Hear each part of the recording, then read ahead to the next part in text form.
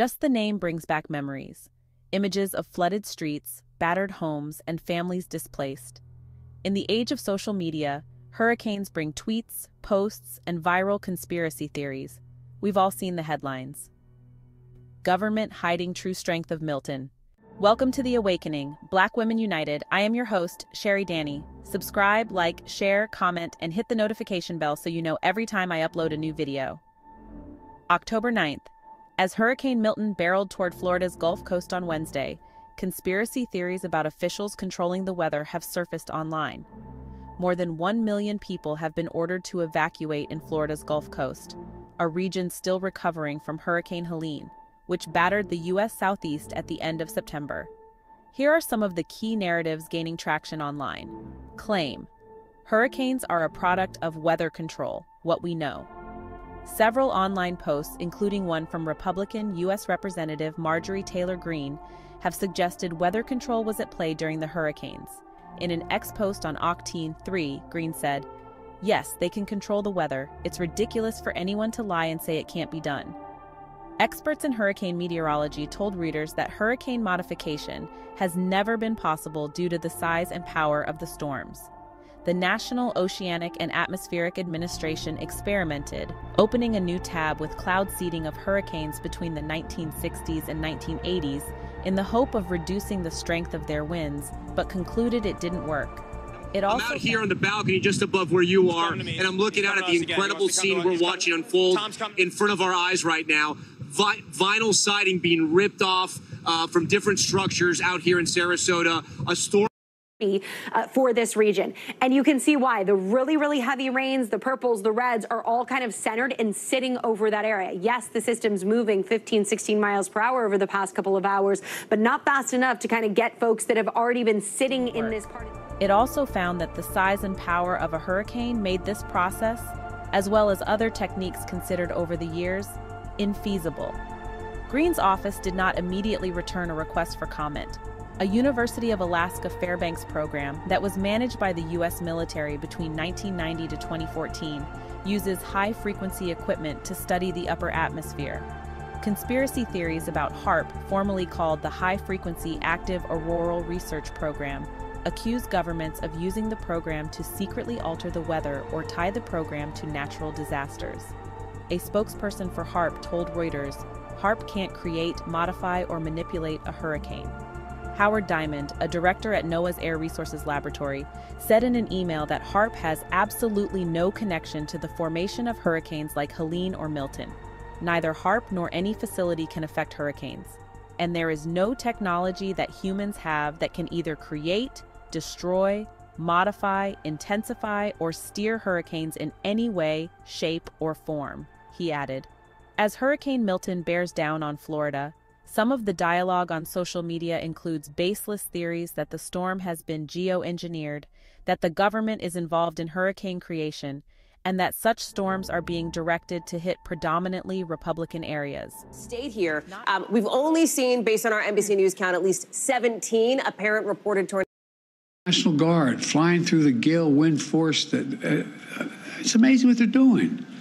Firefighters lifting collapsed wood and metal in an attempt to see if there are survivors, any survivors under the debris, risking their lives. Coast Guard teams rappelling from helicopters to rescue people and risking their own lives. And there are countless friends. Now. And then from a home camera today, look at this. Trees whipping around as an apparent tornado blew through in Fort Myers. We're going to take you there live in just a second. Some of these twisters have even hit the other side of the state, like in Martin County. Look at that wind flipping a trailer, snapping trees. Areas. Not only is that absurd, it's frustrating, said Amber Silver, an assistant professor at the University at Albany's College of Emergency Preparedness, Homeland Security, and Cybersecurity. It's just an example of the series of false claims and conspiracy theories that have accompanied Milton, which is expected to make landfall late Wednesday or early Thursday, and Hurricane Helene, which also hit Florida and other southeastern U.S. states 2 weeks ago. And it's misinformation and disinformation that officials say has resulted in hampering the relief and recovery efforts. "It is the worst I have ever seen," FEMA Administrator Deanne Criswell told reporters on a Tuesday morning call, as reported by Politico. It's creating distrust in the federal government, but also the state government. And we have so many first responders that have been working to go out and help these communities. I have covered some of the conspiracy theories on the origins of hurricanes and Helene and Milton in particular. However, the honorable comedian and civil rights activist Dick Gregory had his own esoteric and spiritual theory on the origins of hurricanes or hurricanes. Before I let you hear Dick's theory, affectionately known as Baba Dick Gregory, let me give you some background on him. Gregory was at the forefront of political activism in the 1960s when he protested against the Vietnam War and racial injustice and advocated for animal rights. He was arrested multiple times and went on many hunger strikes. He later became a speaker and author. Gregory died of heart failure, aged 84, at a Washington, D.C. hospital in August 2017. Richard Claxton Gregory, October 12, 1932, August 19, 2017, was an American comedian, actor, writer, activist, and social critic. His books were bestsellers. Gregory became popular among the African American communities in the southern United States with his no-holds-barred sets, poking fun at the bigotry and racism in the United States. In 1961, he became a staple in the comedy clubs, appeared on television, and released comedy record albums. In the winter of 1963, white authorities cut off commodities in LaFleur and Sunflower counties, where SNCC was making its biggest effort in Mississippi. The optional federal government program permitted poor counties to receive surplus government food or commodities for distribution to the poor. In the sharecropped cotton plantation land of the Delta, this food was vital to making it through the winter. SNCC put out a national call for food. When Dick Gregory heard about the surplus food cutoff, he chartered a plane and sent 14,000 pounds of food to Greenwood. This was a first step that would lead the renowned comedian into increasingly deeper involvement with the Southern Civil Rights Movement. Both the surplus food cutoff and Gregory's relief, noted Bob Moses, enabled many for the first time to see clearly the connection between political participation and food on their table. SNCC staff handed out food and voter registration forms. In the spring, SNCC organizers invited Gregory to speak at a mass meeting in Greenwood. The community had never heard a black man speak publicly in the manner that Gregory did. He made fun of the police, calling them a bunch of illiterate whites who couldn't even pass the test themselves.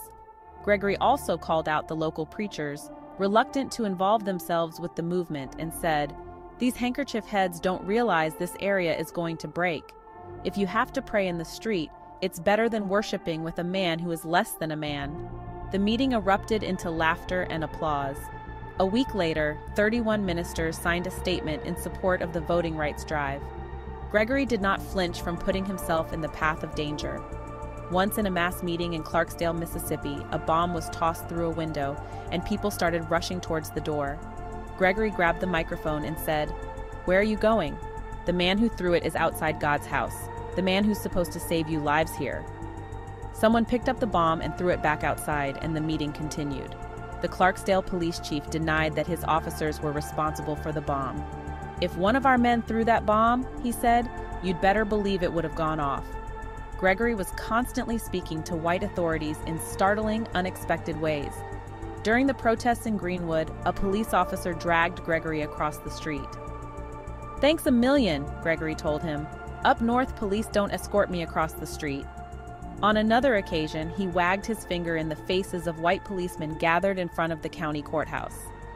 Now let's hear from a man of wisdom whom I never met, but who has forever transformed my life by his courage and knowledge, the sometimes forgotten elder Dick Gregory. Black woman, hurricanes. That's the black woman. That's her spirit. White folk know that, the real ones, and we don't.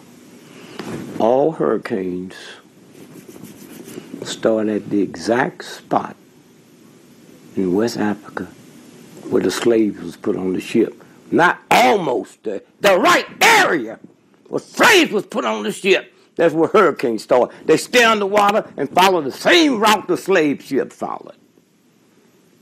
No slave was offloaded the ship till it got to the Caribbean. No hurricane jumps above water until it get to the Caribbean. Hit this country and come all the way up the East Coast to Maine. Maine is as close to Canada as you are to me. Canada has never had a hurricane because Canada never messed with a sister like America has. It get there, turns north, and go back out. Dick Gregory. Thinking about what Baba Dick Gregory said is the cause of hurricanes, let's look at Florida's slavery and Jim Crow history, the gut-wrenching history of black babies and alligators. It's not a myth. Babies were used to luring gators and crocodiles to hunting. Baits alligators with pickaninnies, reads a Washington Times headline on June 3, 1908. The article continues. Zoo specimens coaxed to summer quarters by plump little Africans. The New York Zoological Gardens zookeeper sent 2 black children into an enclosure that housed more than 25 crocodiles and alligators. The hungry reptiles chased the children, entertaining zoo patrons while leading the alligators and crocodiles out of the reptile house, where they spent the winter, into a tank where they could be viewed during the summer. The newspaper article states, 2 small black children happened to drift through the reptile house. The zookeeper pressed them into service. He believed that alligators and crocodiles had an Epicurean fondness for the black man. He also believed, along with all the people who allowed it to happen, that the lives of those sons were nearly valueless. There is no mention of punishment for the zookeeper in the 166-word article. The children were chased by the hungry reptiles, entertaining zoo patrons while leading the alligators and crocodiles out of the reptile house, where they spent the winter, into a tank where they could be viewed during the summer. According to the newspaper article, 2 small black children happened to drift through the reptile house. The zookeeper pressed them into service. He believed that alligators and crocodiles had an Epicurean fondness for the black man. He also believed, along with all the people who allowed it to happen, that the lives of those sons were nearly valueless. There is no mention of punishment for the zookeeper in the 166-word article. It offers not one adjective that would imply that the actions of the zookeeper were despicable, unthinkable, or even reckless. Was using black children as gator bait unacceptable? No. Unbelievably no. The idea that black children are acceptable gator bait was not born in the head of one zookeeper. It was a practice in the American Everglades that inspired lore and occasioned memorabilia. In 1923, Time magazine reported that black American babies were being used for alligator bait in Chipley, Florida. The infants are allowed to play in the shallow water while expert riflemen watch from concealment nearby. When a saurian approaches this prey, he is shot by the rifleman. This tactic was more humane than the one described in a Miami New Times article. Alligator hunters would sit crying black babies who were too young to walk at the water's edge. With a rope around their necks and waists, the babies would splash and cry until a crocodile snapped on one of them. The hunters would kill the alligator only after the baby was in its jaws, trading one child's life for one alligator's skin. They made postcards, pictures, and trinkets to commemorate the practice. In October 1919, the Richmond Times-Dispatch printed what appears to have been a joke titled, "Game Protection." It reads, "We understand the Florida authorities are going to prohibit the use of live pickaninnies as alligator bait. They say they've got to do something to check the rapid disappearance of the alligator through indigestion." A Minnesota paper, the New Ulm Review, printed an article in January 1922 previewing the attractions at the Brown County Fair. In the section about fireworks, the article boasted that there will also be a big colored alligator pursuing a fleeing pickaninny, and many other beautiful designs. In October 1902, the St. Louis Republic described all of the floats in the city's Veiled Prophet Parade. A secret society founded by a former Confederate soldier, the Veiled Prophet organization held a parade to tell the history of the Louisiana Purchase. Float No. 15 was called Plantation Life in Louisiana. It displayed a monstrous alligator swallowing a fat pickaninny. Some believe the abundance of memorabilia, jokes, and celebrations to be inspired by fiction, not actual events. But it almost doesn't matter. These events are but a droplet in the swamp that is the Maafa. Derived from the Swahili term meaning great disaster, in English, Maafa has come to represent a history of offenses and ongoing effects of horrors inflicted on Black American people. Beginning with the transporting of Africans to America to enslave them, the American Maafa is rife with dehumanizing violence. Crammed in a ship's hull for months, African people lay shoulder to shoulder in excrement. The people who died of illness were thrown overboard and attacked by sharks who had learned to follow the ships for an easy meal. Destined for a fate as cruel, the Africans who survived the journey endured further physical and psychological destruction. Separated from their families, branded, dismembered, castrated, and assaulted. Those are wrongs that cannot be righted, brutalities never grieved, atrocities ignored and mockingly memorialized as recently as the 1960s, by a pencil pusher depicting a black baby in the mouth of an alligator. The Christian people responsible for centuries of Mafa justified their sins by convincing themselves that blacks were an inferior race. This has been The Awakening, Black Women United.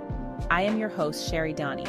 Subscribe, like, share, comment, and hit the notification bell so you know every time I upload a new video.